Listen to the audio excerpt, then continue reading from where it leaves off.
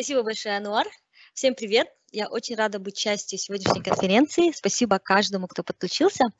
И мне захотелось поделиться своим опытом работы в Agile именно с точки зрения бизнес-аналитика.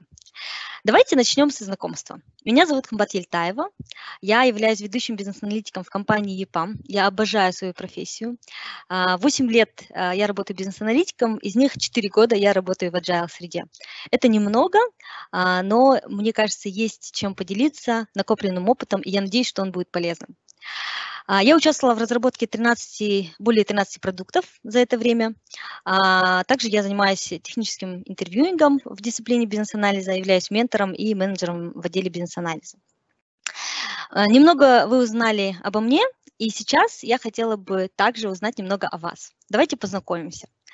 Пройдите, пожалуйста, на сайт slido.com и введите этот код, либо вы можете считать вот этот QR-код, и у вас появится форма, и у меня просьба ввести о вас информацию. Расскажите, пожалуйста, как вас зовут, с какого вы города и какая у вас профессия.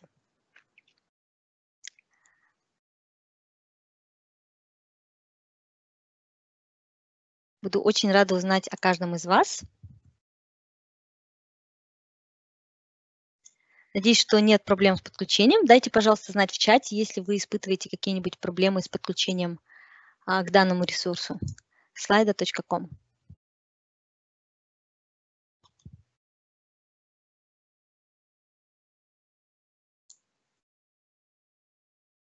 Напишите, пожалуйста, если у вас не получается подключиться, а если получается, то не стесняйтесь и рассказывайте о себе.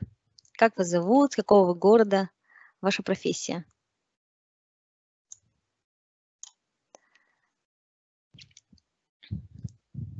Так, я вижу, что появляются первые ответы. Спасибо большое.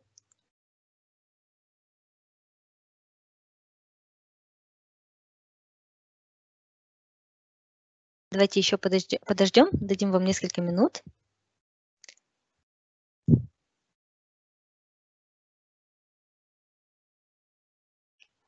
Отлично. Супер. Так, давайте я, наверное, начну вводить на экран ваши ответы. У нас есть продукт-оунер из Алматы, Ерлан Жумашев. Очень рада знакомству, спасибо, что подключились. Вильсур Гарифов из Караганды, менеджер по работе с корпоративными клиентами в UPPay. Марлен, скрам-мастер из ТШО. Алматы, Александр, разработчик. Александр, кажется, я знаю, да? Давайте еще несколько минут. Айгуль Сиксинбаева, скрам-мастер Астана BTS Digital. Очень рада знакомству.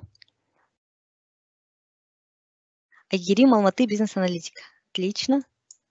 Очень крутая аудитория у нас собирается.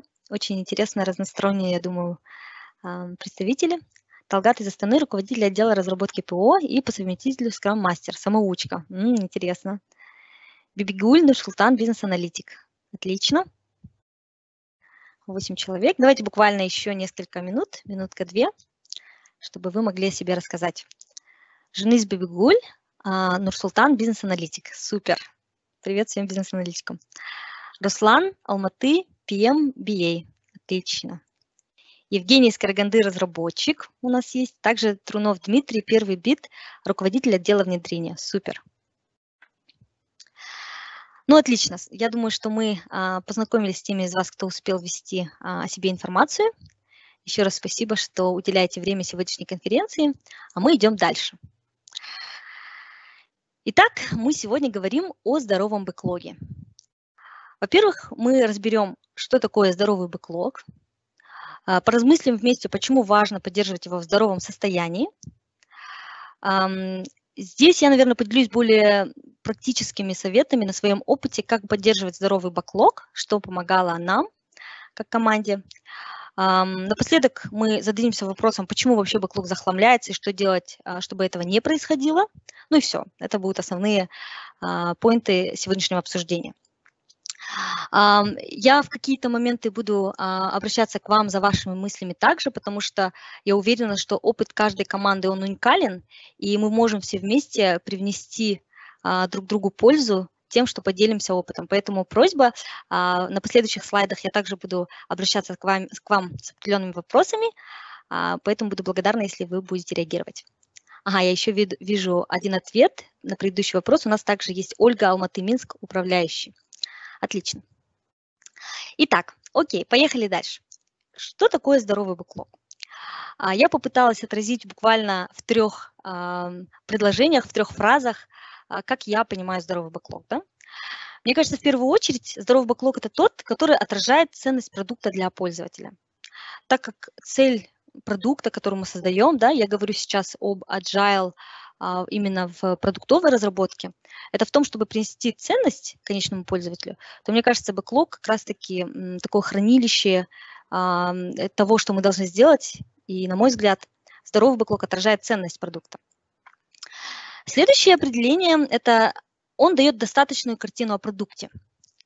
И мне кажется, здесь очень важным слово «достаточно», потому что бэклог, он разворачивается по мере приближения к определенному функционалу. То есть, мне кажется, нет смысла детализировать и описывать, и очень качественно расписывать каждую историю, если мы не планируем делать ее в какой-то ближнесрочной или среднесрочной перспективе. Да? То есть, если мы не планируем сделать ее там в ближайшие 2 спринта. И это тоже сказывается на здоровье продукта. Мы это тоже затронем чуть дальше. И последнее, не менее важное определение или качество здорового бэклога, на мой взгляд, это он отражает приоритеты. То есть, глядя на бэклог, мы можем сказать, какую ценность мы хотим принести нашему пользователю, какая более-менее полная картина о продукте есть у нас, то есть big picture, да. И последнее, мы знаем, что для нас важно сделать в первую очередь. И теперь мне хотелось бы послушать ваше мнение в том числе.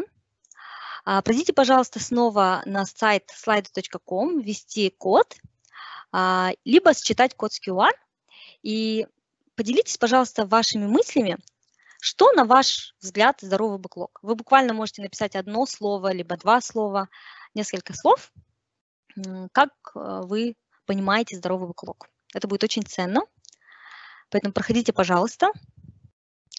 Такое замечание, нужно будет, знаете, заново считать QR-код, заново пройти, потому что, к сожалению, слайда обновление страницы не поддерживает, поэтому прошу вас, пожалуйста, перейти заново на данный сайт. Давайте вместе подумаем, что же такое здоровый бэклог.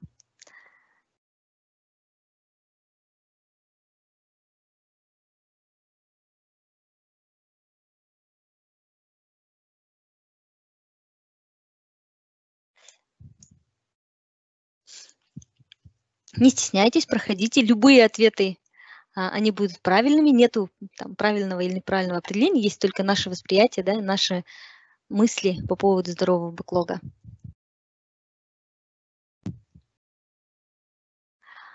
Опять же, если у вас будут какие-то проблемы с подключением, дайте, пожалуйста, знать. Ага, вижу первые ответы, спасибо большое. Давайте еще больше поделимся мыслями.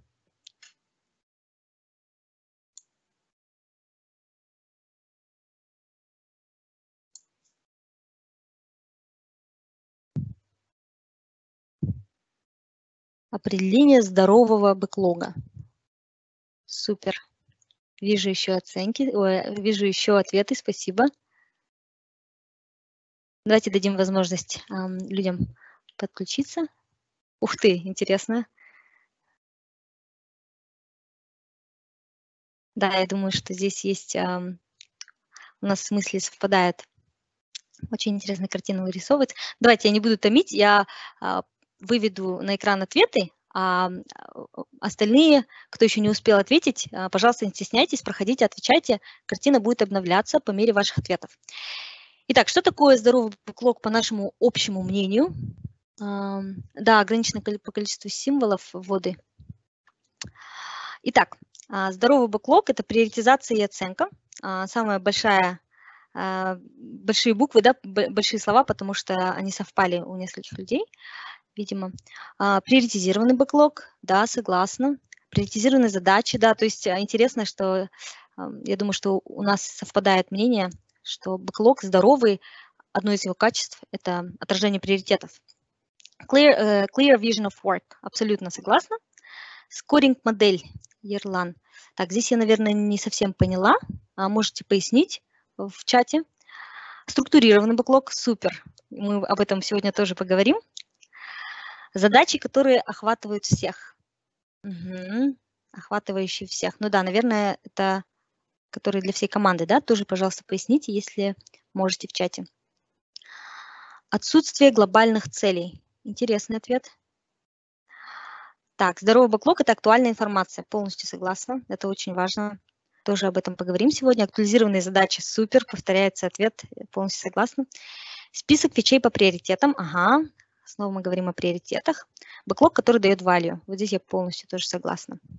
Отражает реальные потребности. Абсолютно. Супер ответы. Спасибо вам большое. Если есть еще какие-то мысли, можете также вводить, отвечать. Да, а не для галочки. Согласна. То есть не просто какой-то список задач, просто чтобы он там был, да, а тот, который приносит ценность, отражает реальную потребность. Epic, story, task, etc. То есть детализация, breakdown, да, задач. Декомпозиция задач. Использовать для работы. Ага. Журнал с нужными задачами. Хорошее определение. Супер. Очень интересные ответы.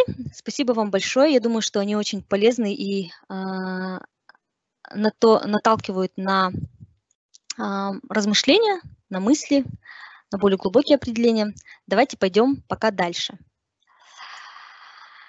Итак, мы поговорили о том, что такое здоровый бэклог, вместе поразмыслили. И давайте поговорим о симптомах болеющего бэклога. Как есть у нас симптомы болезни у человека, да, наверняка есть какие-то симптомы болезни и у бэклога. И как и с болезнью человека, чем раньше мы начнем адресовать эти симптомы, чем раньше мы спохватимся и обратимся к доктору, да, или в случае бэклога мы начнем вместе его излечивать, тем больше вероятности, что и тем меньше времени, да, потратится на то, чтобы сделать его снова здоровым. То есть здоровый бэклог – это процесс, тот, который мы должны постоянно, за которым следить и отслеживать симптомы. Итак, какие же у нас симптомы? Бэклог разросся. Мне кажется, это один из самых таких больших, да, первых симптомов, потому что когда там в начале проекта, в начале разработки продукта у нас есть такой sweet and short, маленький, короткий, красивый бэклог, и если за ним не следить, то со временем он станет огромным. А огромный бэклог, он очень тяжело управляется, как мы все знаем. То есть первый симптом болеющего бэклога, если вы видите, что у вас слишком длинный бэклог и вам очень сложно по нему проходить, что-то в нем найти.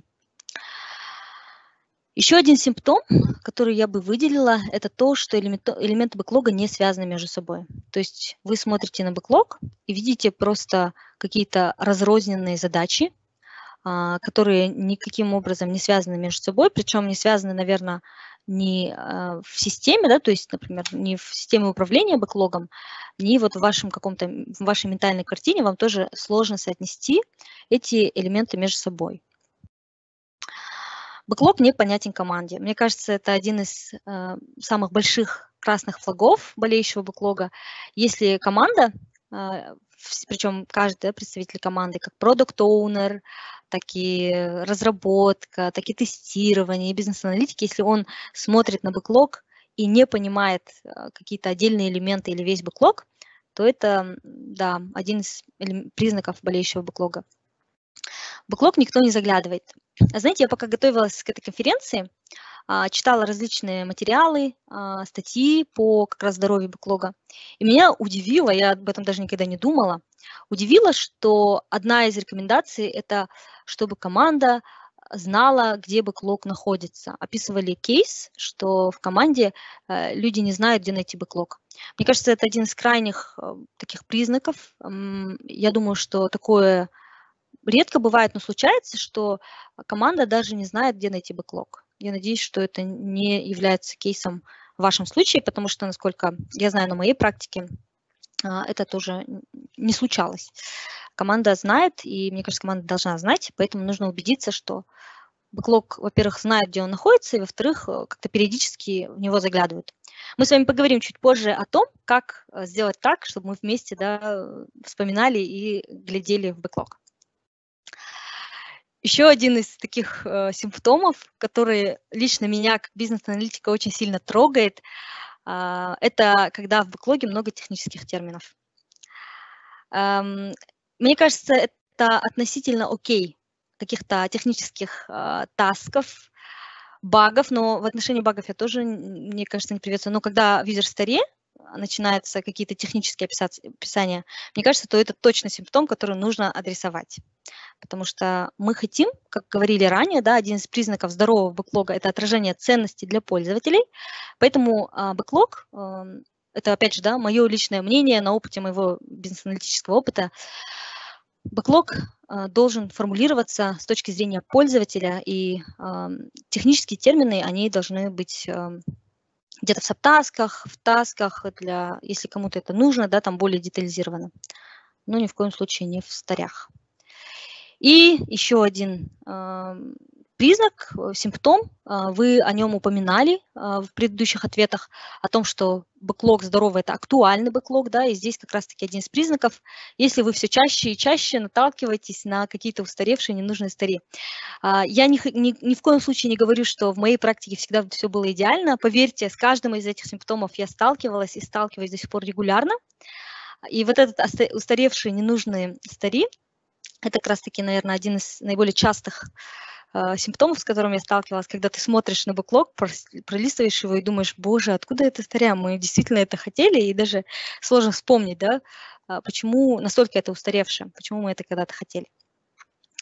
Итак, ну да, еще одна последняя вещь. В бэклоге сложно, невозможно найти нужную историю или нужный тикет, да, нужный элемент. Он немножко связан с тем, что бэклог разросся, но я думаю, что это отдельная вещь, которую тоже важно проговорить. Если вы не можете найти быстро и эффективно то, что вы хотите найти, это точно симптом болеющего бэклога. Давайте теперь зададимся вопросом, почему? Почему важно поддерживать бэклог в здоровом состоянии? Ну и ладно, ну и пусть разросся, ну и пусть там не актуальные стари, да, ну потратим чуть больше времени, какая разница, да, бэклог и бэклог, пусть будут. На что же это влияет? Во-первых, как говорится, да, на английском есть фраза garbage in, garbage out, мусор на входе, мусор на выходе. То есть большая вероятность, да, что если ваш бэклог представляет большую мусорку, то и в продукте тоже будут какие-то ошибки или не очень хорошие вещи. И вот как раз-таки наверное, последствий того, что мусор на входе, мусор на выходе, это то, что разрабатывается не то, что ожидалось. Бывают такие случаи, что на спринт-ревью, на демо, да, сессиях каких-то вы показываете клиенту или продукт-оунеру то, что вы разработали, и он говорит, нет, это совсем не то, что ожидалось. Мне кажется, одна из возможных причин – это как раз-таки то, что бэклог был не в актуальном состоянии, там невозможно было найти, там были некачественные истории, и, соответственно, это приводит к тому, что мы разрабатываем не то, что хотели. Затрудняется планирование. Я думаю, здесь все достаточно очевидно. Если огромный бэклог, который описан, не знаю, одной строчкой или вообще не описан, в котором много технических терминов, мы можем очень много времени потратить на понимание вообще, что имеется в виду, и спринт запланировать будет очень сложно или даже невозможно в отдельных случаях. Неэффективно тратится время. Здесь тоже все понятно. Большой бэклог, технические термины, пока все разберутся, пока что-то найдут, и, в общем, можно потратить очень много времени на это. И еще один из таких важных причин, да, почему важно поддерживать, то отсутствует полная картина, и когда у нас здоровый бэклог, у нас есть такое понимание, ясное понимание картины. То есть мы можем разглядеть лес среди отдельных деревьев, да, и это очень важно, видеть эту big picture. Итак, давайте уже перейдем к непосредственным советам. Я бы даже не сказала это советами, это просто рекомендации на моем личном опыте, да, на личной практике. Я бы сказала, наверное, что они применимы в большинстве случаев, но не во всех случаях. Как и везде, у нас бывают исключения, различные кейсы. И опять же, это рекомендации, которые, возможно, помогут вашей команде поддерживать бэклог в здоровом состоянии. Я сейчас буду проговаривать каждую рекомендацию, и Малика будет в это время постить в наш с вами общий чат эту рекомендацию. У меня к вам просьба. Можете ставить лайк, если вы согласны с этой рекомендацией и будете ее применять. Рекомендаций будет 6. Для чего нужно ставить лайк на рекомендацию, которую запустит Малика? Для того, чтобы мы с вами после обсуждения рекомендаций могли вместе посмотреть, какую из рекомендаций мы считаем наиболее полезной. Договорились? То есть, еще раз, сейчас я буду рассказывать про рекомендацию. По мере моего рассказа Малика будет записывать одной строчкой эту рекомендацию в нашем чате. Поставьте лайк, если вы считаете эту рекомендацию полезной и планируете ее внедрять. Окей? Ну, поехали. Итак, рекомендация 1 – это соотносить бэклог с видением и родмап продукта. Что я здесь имею в виду? Как я говорила ранее, что бэклог, он отражает ценность, да, продукта, ценность для пользователей. Соответственно, у нас есть такие видения, да, или родмап продукта, такие элементы, которые как раз очень лаконично отражают ценность видения продукта. И в родмап продукта мы можем видеть какие-то там ближайшие приоритеты и так далее. Поэтому в бэклоге, соответственно, бэклог, он должен соответствовать, на мой взгляд, и видению, и родмапу продукта. То есть мы начинаем с понимания всей картины и видения продукта. Как это было на нашей практике, да, на моей практике. Почему, кстати, я говорю на нашей практике? Потому что я буду в основном ссылаться на свой опыт на последнем проекте, который длился вот около 3 лет. И в этом проекте мы работали командой бизнес-аналитиков, соответственно, мы все вместе старались придерживаться этих рекомендаций. В начале проекта, да, в начале работы над продуктом мы определили vision, product vision, то, чего мы хотим достичь. И понимая эту картину, мы могли соотнести бэклог, то есть мы его разбили сначала на такие большие эпики, потом эти эпики разбили на фичи, и затем уже у нас появились истории. Соответственно, мы убедились, что вот скоп продукта, он соответствует тому, чего мы хотим достичь. Сопоставляем элементы бэклог с родмап. Здесь тоже был интересный опыт. У нас были сессии по ревью родмапы с определенной периодичностью, и входом на родмап, да, в каких-то моментах были как раз-таки фичи в бэклога. Мне кажется, это вот такой двусторонний процесс, когда родмап может влиять на бэклог, как и бэклог может влиять на вот наш родмап продукта. Но, наверное, основная моя рекомендация в том, что убедиться, что бэклог содержит те элементы, которые отражены в родмапе и наоборот.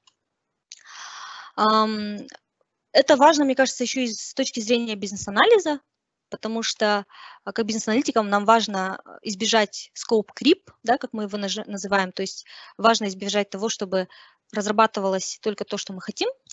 Бывают такие кейсы, когда, знаете, приходит кому-нибудь такая идея, и она кажется классной. Ой, а давайте не знаю, разработаем чат-бот, и в этом чат-боте сделаем что-то, что-то. То есть мы иногда настолько увлекаемся разработкой продукта, что мы забываем оглянуться на большую картину и сказать: так, стоп, а какое у нас было видение? А чего мы хотели достичь? А какая у нас родмапа на ближайшее время? Поэтому вот это вот, я не знаю, можно это делать формально, можно это делать ментально, но мне кажется, важно соотносить бэклог с видением и родмапа продукта. Малика сейчас уже запустила первую рекомендацию. Пожалуйста, ставьте ваши лайки, если вы с ней согласны, будете использовать. Вторая рекомендация – это коммуницировать бэклог. Опять же, я, наверное, здесь с позиции бизнес-аналитика, да, не могу не отметить важность коммуникации. И что я здесь имею в виду? Мне очень нравится рассказывать историю, стоящую за эпиками и историями. То есть, если мы говорим о коммуникации бэклога на таком низком уровне, как истории, то обычно на грумингах, когда мы собираемся с разработчиками, с продукт-оунером, мне нравится говорить о том, какая история стоит, почему мы решили вообще эту user-story сделать, да? В каких условиях она будет использоваться, какую ценность мы принесем бизнесу. И обычно мы просим еще продукт-оунера, если он может добавить какую-то информацию, именно бизнесовую. Потому что, мне кажется, конечно, команде важно понимать какие-то технические составляющие, да, мы уделяем время тому, чтобы разобрать, и для того, чтобы адекватно оценить эту user story, мы можем разбирать какие-то технические моменты. Но для меня, особенно в начале разработки эпика, какой-то большой фичи или новой стори, очень важно донести эту историю. И мне кажется, в этом и состоит, да, коммуникация бэклога, и когда разработчик, тестировщик, он посмотрит на этот бэклог, он вспомнит, какая за ним стоит история, потому что мы все любим истории. Приведу пример. Например, мы разрабатываем, не знаю, какую-нибудь оплату в мобильном приложении, да. Я буду рассказывать, ребята, вот если мы разработаем эту оплату, это на 20% принесет улучшение, потому что сейчас у нас сталкиваются там проблемы, да, у пользователя вообще нет возможности оплаты. А представьте, что он едет в поезде, потому что в основном данный функционал используют в поезде, и ему это нужно быстро оплатить. И, то есть, понимаете, вы даете контекст не только разработки, вы даете контекст и UX-команде, и команде тестирования на то, каким образом, да, это будет использоваться. Второй момент в данной рекомендации – это использовать комментарии к сторе. Знаете, это такие маленькие вещи, которые, мне кажется, в итоге влияют огромным образом на исход, да, исход успеха. Потому что комментарии, вот, например, допустим, мы используем Jira, да, как систему управления, там, систему хранения бэклога. И иногда вам кажется, ой, я это все помню, и вы, вот, допустим, обсуждаете с продукт-оунером, как бизнес-аналитик, да, я говорю, и он что-то говорит, и мне кажется, если вы будете записывать комментарии к сторе, или вы обсудили что-то с командой QA, с командой разработки, это все сохраняется в истории к данной сторе. Вы смотрите, и любой разработчик, представьте, который посмотрит, будет разрабатывать эту историю, он посмотрит на эти комментарии, у него сложится картинка. Картина жизни этой стори, начиная с самого зарождения до исхода. И она поможет ему иметь больше контекст. Это тоже один из элементов коммуникации бэклога. Поэтому я большая фанатка такого маленького элемента, как комментарий. Я стараюсь и прошу всех обычно в команде, да, использовать и писать. Потому что бывали такие случаи, на самом деле, когда один из разработчиков потом ко мне приходил и говорил, ой, Кима, знаешь, я тут увидел такой интересный комментарий к сторе, и меня это натолкнуло на какие-то определенные мысли. Давай обсудим. Это очень важно, и мне кажется, это очень интересно, и один из таких элементов и возможностей коммуницировать бэклог. Что еще? Проговариваем с продукт-оунером каждую историю при добавлении. Знаете, это может показаться большим каким-то большой работой, да, ой, столько старей, каждую прорабатывать, проговаривать, но мы выработали эту дисциплину, мы разговариваем с прокси-продукт-оунером в нашем случае каждый день, с продукт-оунером раз в неделю, потому что он достаточно занят, но каждый день по часу, проговаривая с прокси-продукт-оунером, мы рассказываем, допустим, вот мы говорим, ой, знаешь, мы вот добавили эту историю, давай обсудим, почему, куда она связана и так далее, какая за ней история, да, и то же самое если он добавляет user story, мы обязательно просим его рассказать, откуда она, почему мы ее добавили. И потом, опять же, да, мы это коммуницируем по мере добавления, там, когда у нас в ближайших спринтах есть, мы также расскажем команде. То есть у нас есть картина. Редко у нас и вообще почти не бывает ситуации, когда у нас есть какая-то история в бэклоге, и мы как бизнес-аналитики или как продукт-оунеры мы не представляем, да, про что она, откуда она. Поэтому важно вот как со стороны команды, так и со стороны PO и бизнес-аналитика делиться, почему каждая история, откуда она взялась в бэклоге. Отражаем, обсуждаем технический долг. Я думаю, что мы здесь не близки к идеалу, да, но мне кажется, и Анвар здесь, как один из представителей проекта, на котором мы вместе работали, тоже поддержит. Но это важно доносить продукт-оунеру и вообще бизнес-людям, какой у нас технический долг. Бывают кейсы, когда команда, да, разработки, у них такой немножко стыд, как будто бы, или какое-то такое нежелание сказать, ой, знаете, нам здесь что-то изменить, или вот здесь вот что-то там улучшить. Важно вот проговорить и понять, что это нормальная ситуация, когда у нас есть технический долг. И у нас в команде есть договоренность 20/80, то есть 20% спринта мы отдаем по технический долг, 80% по какие-то там бизнес, да, стари и так далее. И мы всегда encouraging команду брать эти 20%. И опять же, когда у нас есть какой-то технический долг, не нужно говорить, ой, бизнес-люди это все равно не поймут, давайте не будем. Вот Ануар тоже в процессе работы, он рассказывал, объяснял какие-то технические вещи с бизнесовой стороны заказчику, и они поняли, мы все вместе там взялись за него. Поэтому вот коммуникация бэклога заключается в том числе в коммуникации каких-то технических долгов бизнесу. Сотрудничаем с командой QA, разработали для понимания багов и техтасков. То есть не нужно говорить, что там user story это только, там, в бэклоге нас интересует только user story, да, мы не думаем о багах и технических тасках. На нашей практике мы пришли к тому, что это ценно и важно понимать, и какие там баги в бэклоге лежат, техтаски. У нас есть отдельные сессии по обсуждению багов между продукт-оунером, там, бизнесом, да, и командой, и технических тасков и так далее. То есть мы коммуницируем весь бэклог. Регулярно рассказываем об актуальном продуктовом бэклоге. Это такая вещь, high-level, мне кажется, она может быть выстроена любым способом. На нашем опыте мы ее выстраивали так, что просто вокруг процессов. То есть, например, у нас есть отдельные сессии груминга, да, backlog refinement, они проходят 2 раза в неделю по часу. Одна сессия с продукт-оунером, другая сессия без продукт-оунера с командой, чтобы мы могли какие-то более технические вещи внедрить. Есть у нас еще 3-я сессия, которая называется deep grooming, по мере необходимости. Почему deep grooming? Да, потому что если совсем технические вещи команде нужно разобрать, мы тоже выделяем на это время. Помимо этого у нас есть отдельная сессия по приоритизации бэклога. То есть, смотрите, может показаться на первый взгляд, что это большое количество встреч.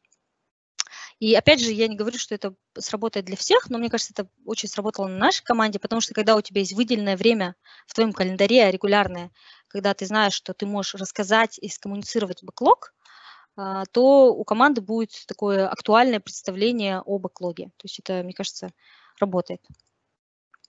На этом 2-я рекомендация окончена, поэтому, пожалуйста, поставьте лайк, если вы с ней согласны. А мы тем временем переходим к 3-й рекомендации – структурировать бэклог. Мне очень понравилось, что в предыдущих ответах кто-то упомянул о том, что здоровый бэклог, да, это структурированный бэклог. Я здесь полностью согласна и вот выделила в отдельную рекомендацию. Что мы делали? Мы отражали декомпозицию по фичам, эпикам в бэклоге. То есть в джире, да, например, опять же, если мы использовали джиру, в нашем случае у нас есть отдельная там секция, если вы помните, эпики, то мы ей не пренебрегали, потому что я видела на практике, что люди не всегда ее используются. Мне кажется, это упущение, потому что она полезная.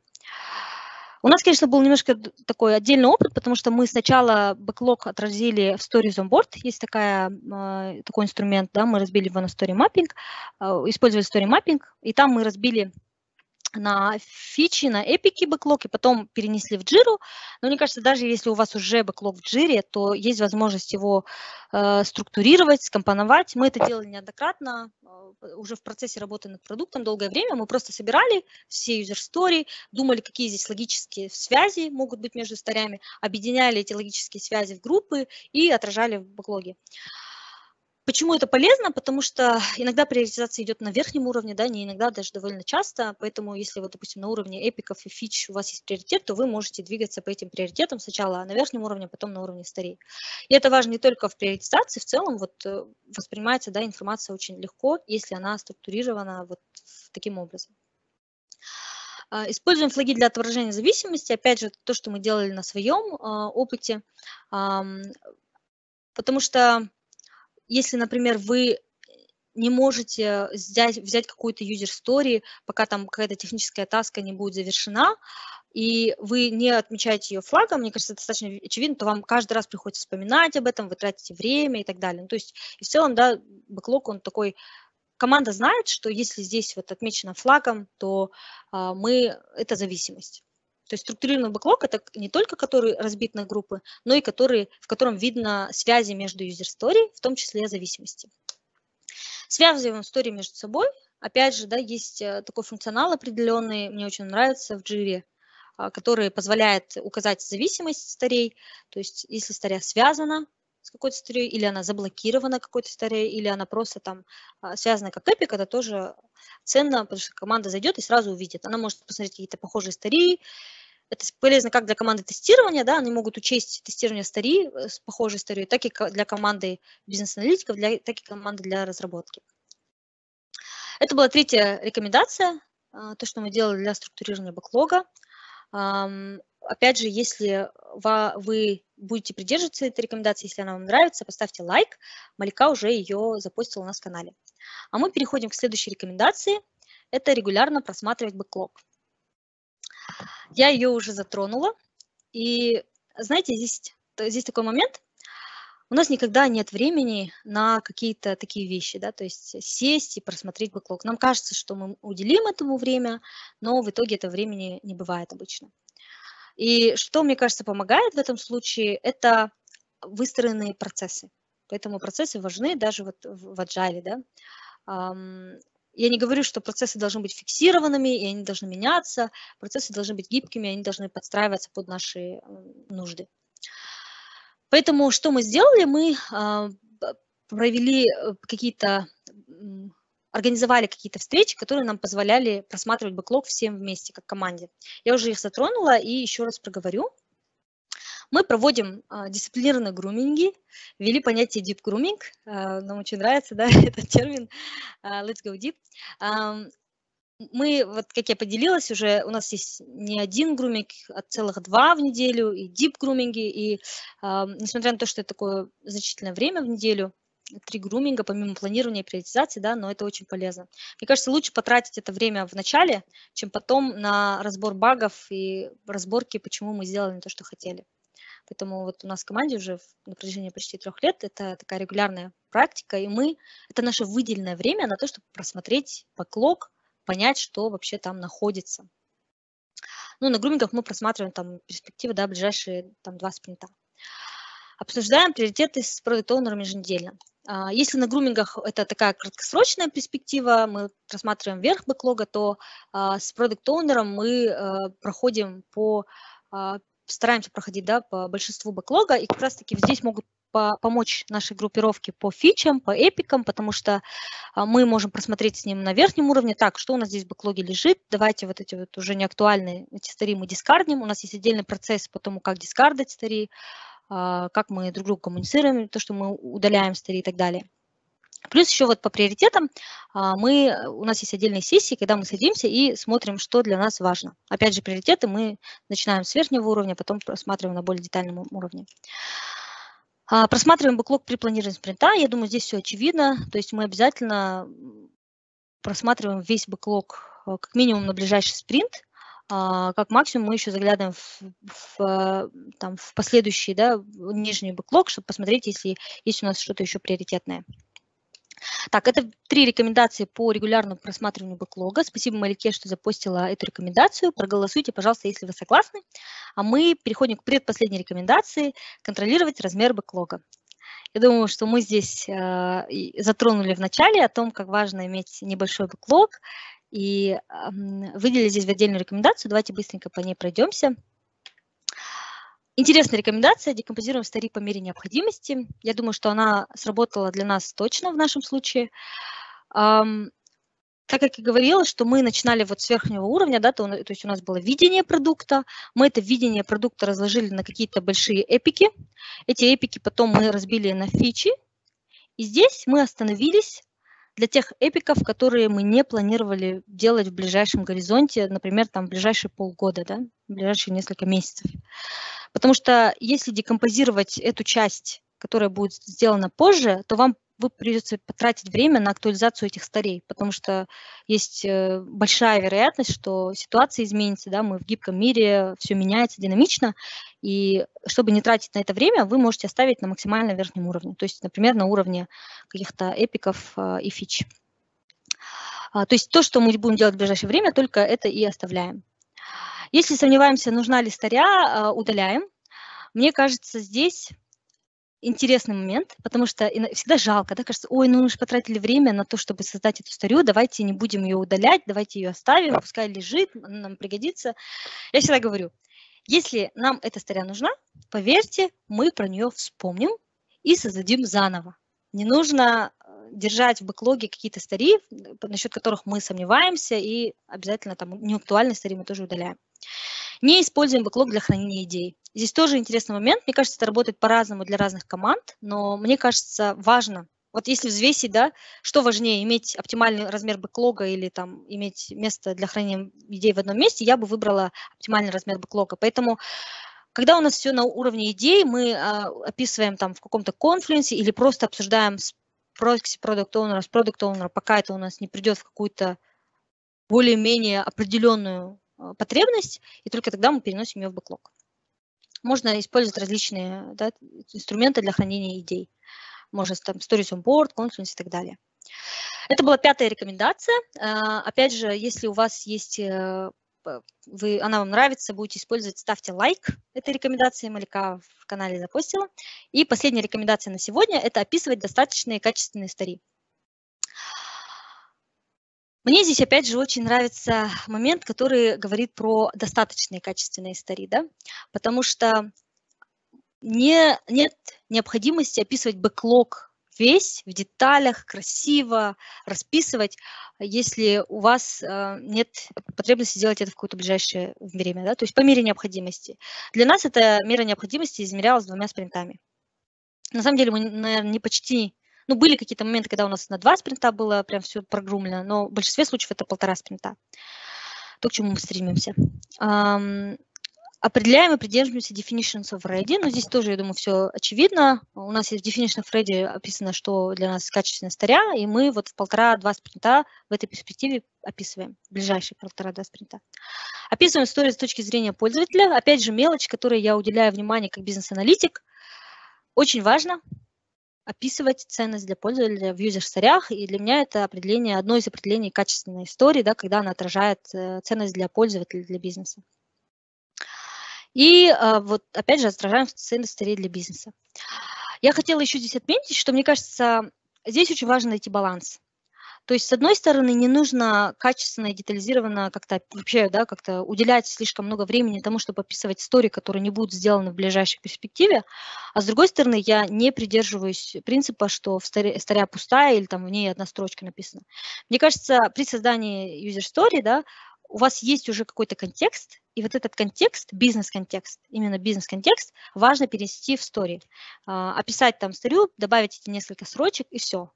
То есть, мне кажется, вот этот баланс, который сработал для нашей команды, мы его, думаю, нашли, и он оказался полезным.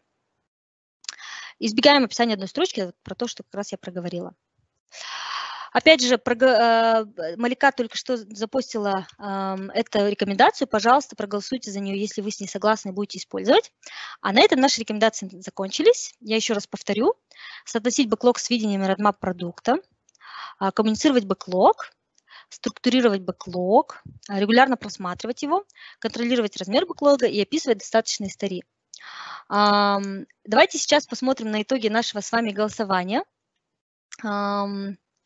Сейчас я отсортирую по лайкам, какие рекомендации получили наибольшие лайки, то есть наибольшие... Тима, Да. я могу здесь тебе помочь. Давай, спасибо. Рекомендация первая, самая популярная, набрала 13 лайков. Это соотносить бэклог с видением и родмап продуктом. Также хотела бы тебе напомнить, что у тебя минут таких 6. Спасибо. Угу. Да, давай топ-3 озвучим, если можно. Давай, это рекомендация первая, рекомендация 4 и рекомендация 5. Так, рекомендация, значит, первая – это соотносить бэклог с видением, размером родмап продукта, да? Следующая рекомендация… Регулярно просматривать бэклог. Ага. И 5 – контролировать размер бэклога. Супер. Если честно, это тоже мой личный топ-3, поэтому я думаю, здесь мы с вами тоже сошлись. Итак, давайте, осталось несколько слайдов. Почему бэклог захламляется? На мой взгляд, да, это, во-первых, недостаток дисциплины. То есть недостаток дисциплины именно уделять время на просмотр бэклога, уделять время тому, чтобы комментировать бэклог, коммуницировать его между друг другом, потому что дисциплина, она рождает привычки полезные. Еще одна причина, может быть, это ответственность на одном человеке. Если вы говорите, вот только Ваня будет у нас удалять стари, или только там Катя будет рассказывать всем, то сложно, да, это делать. Опять же, это agile, это распределение, общая ответственность, да, поэтому ответственность того, чтобы бэклог был качественным, здоровым, это не только ответственность продукт-оунера или бизнес-аналитика, это наша общая командная ответственность. Нет выстроенных процессов, опять же, это пересекается с недостатком дисциплины. Для того не нужно надеяться, что у вас будет время на регулярный просмотр бэклога, ставьте себе такие вот отметки, да, когда вы это будете делать. Не обязательно делать это на каких-то формальных митингах, собираться, все это делать, просто там быстренько собрались, просмотрели, приоритизировали, у вас есть отдельные встречи на это, да. И недостаточная коммуникация. Мне кажется, проблема с коммуникацией, она всегда там топ-1 в большинстве проблем, здесь это не исключение. Нет общего видения продукта. Это огромная, мне кажется, вещь, потому что если в головах у команды, в голове у каждого члена нет понимания, такого high-level понимания продукта, то, соответственно, нет видения бэклога, да, потому что бэклог – это вот отдельные деревца, а видение продукта – это вот весь большой лес. А теперь мне хотелось бы послушать ваше мнение, почему бэклог захламляется. Давайте пройдем на наш сайт и буквально там слово-два, несколько строчек, почему, как вы думаете, бэклог захламляется. Поделитесь, пожалуйста, вашими мыслями. Сейчас я тоже себе открою слайду. Слайду он у меня вот здесь. Вы можете считать QR-код, либо пройти по ссылке, ввести код. Пожалуйста, поделитесь вашими мыслями, почему бэклог захламляется. Малика предупредила, что у нас мало времени, я буквально минутку-две уделю этому. Поэтому не стесняйтесь, проходите, делитесь мыслями. Как вы думаете? Я пока оставлю предыдущий слайд со своими мыслями. Буду очень благодарна за ваши мысли по причинам захламления бэклога.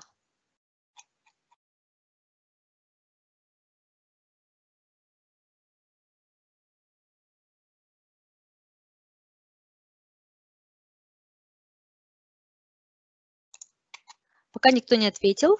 Ребята, если у вас есть какие-то проблемы с подключением к слайду, поделитесь, пожалуйста, в чате. Вижу первые. Отличные мысли. Ага. Так, ну давайте, так как у нас не сильно много времени, я начну вводить на экран ответы. Возможно, пропускать способность команды ниже, чем скорость пополнения бэклога. Интересная мысль. Под пропускной способностью вы имеете в виду работу, да, команды над бэклогом? Объясните, пожалуйста. Ну, это интересная мысль. Так, потому что нет ответственного, кто отвечает за бэклог. Окей, мне кажется, бэклог общая ответственность, но, возможно, да, вы здесь что-то имеете в виду конкретное, да? Отсутствие грумингов, полностью согласна. Возможно, некорректное понимание и применение понятия бэклог-груминг. Окей, интересно. Таски сформулированы слишком расплывчато, таски особо никому не нужны и имеют декоративный характер. Полностью согласна. Клиент пока сам не знает толком о будущем проекта. Да, интересный момент. Команда не до конца понимает Scrum. Очень много требует бизнес. Да, это частый кейс, я думаю. Так, почему еще бэклог захламляется? Содержатся идеи на далекие перспективы, эпики, которым нет места в ближайшем будущем, отсутствие регулярной чистки и актуализации бэклога. 100% согласна. Отсутствие времени и желания это делать у команды. Да, мотивация у команды важна. Требования меняются. Тоже часто Кима, встречающаяся у нас проблема. осталось 2 минуты в общей Окей. сложности, да, поэтому можем перейти к вопросам или закончить презентацию. Давайте, да, я извиняюсь, что я не уделила времени на вопрос-ответ. Давайте я закончу презентацию, а на вопросы я буду отвечать в чате. Окей, здоровый бэклог – это ответственность всей команды, как и со здоровьем человека. Нам необходимо проводить регулярные проверки, как итог, да, такой, иметь здоровые привычки, как и со здоровьем человека, следить за качеством бэклога и чистить его при необходимости. Отслеживать общую картину. На этом у меня все. Последнее, что я хотела бы сказать, это, пожалуйста, присоединяйтесь к нашему комьюнити Agile Казахстан. Это общее дружное комьюнити, в котором мы делимся Agile практиками. Основной канал у нас это Telegram. Вы можете пройти по QR-коду, либо вот подключиться в Телеграме Agile Казахстан. Давайте вместе там общаться, делиться мыслями. Спасибо вам огромное за ваше активное участие. Это было очень интересно и полезно мне услышать вас. Это у меня все. Так, Ануар, у нас, наверное, уже нет времени, да? Я думаю, что один вопрос все-таки мы сможем взять. Давайте. Реально ли вести нормальный бэклог без бизнес-аналитика в команде и продукт-оунера? Я думаю, что роли в Scrum это, то есть не обязательно иметь такую роль, как, там, не знаю, продукт-оунер, да, или там прокси-продукт-оунер, или там, то есть эти активности могут исполнять и другие люди. Поэтому, мне кажется, да, если на себя эти активности, эту ответственность, роль, там, какие-то действия бизнес-аналитика может взять другой человек в команде. Но я как бизнес-аналитик не могу отвергнуть то, что бизнес-аналитик нужен в команде. Но продукт-оунер это вообще, наверное, не требует обсуждения, необходимость продукт-оунера. Хорошо, спасибо, Кымбат. Я думаю, что Спасибо. остальные вопросы мы попытаемся, да, ну, точнее, ты ответишь на них в чате. Мгм. И не забываем, что если есть еще какие-то вещи, которые вы бы хотели обсудить, вы можете задать эти вопросы в нашем телеграм-канале. Да. Ну а мы